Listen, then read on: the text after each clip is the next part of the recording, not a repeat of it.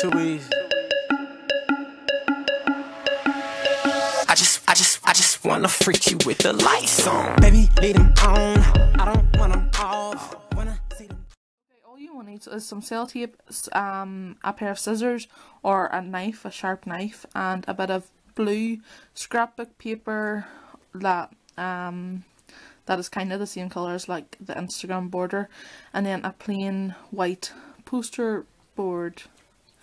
And I just got these like at my local craft store like down my town, so they are easy enough to get, and it all came to under £10. Okay, so I just went into Microsoft Word and I just typed in my Instagram name, and I typed in a number of likes and how long ago that I would have uploaded the photo, and I just put in random numbers, but that is my real Instagram name in case anyone wants to go follow me.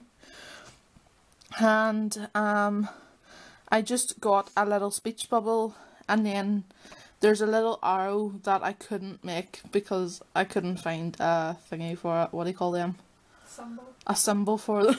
Thank you. I couldn't get a symbol for them, so I just had to make one myself, like a little DIY on a symbol.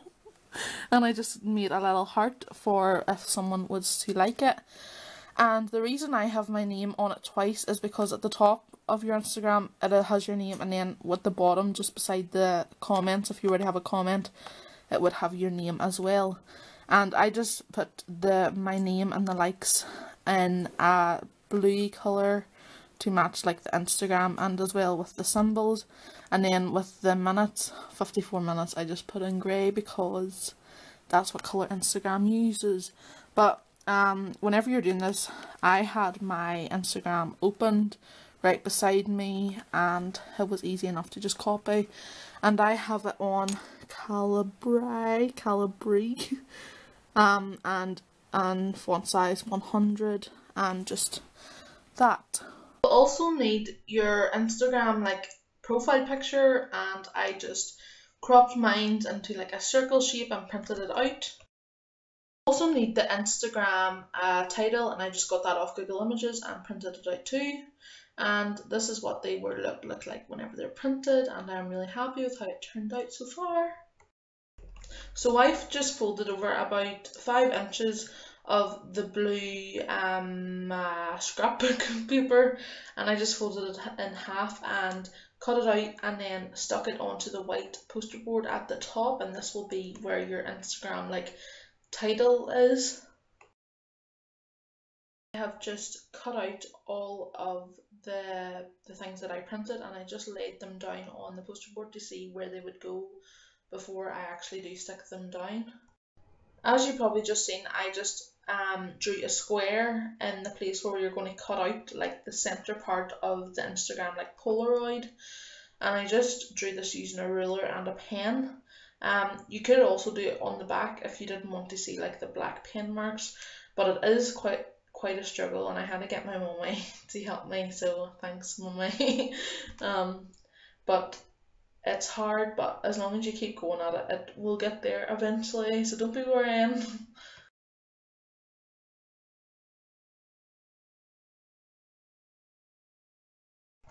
I thought I was going to be finished now, but I just had to like reinforce the poster board as it got a bit flimsy.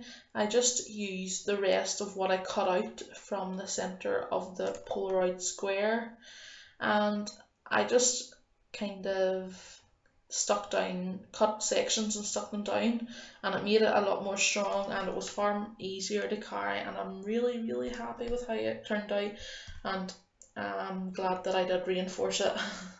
I just went around and made sure that everything was stuck down properly, as I didn't want anything to fall off while I was holding it up. So I just made sure everything was stuck down properly, and I'm really happy with how it turned out. Let's have another toast to the girl almighty. Let's pray we stay young, stay made of lightning. Thank you so much for watching. I hope you enjoyed it, and I'll see you again soon. Bye guys.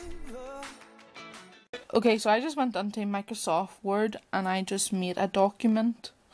Well, obviously I would have made a document. Okay, so I just went into Microsoft Word. I made a document. I made a document.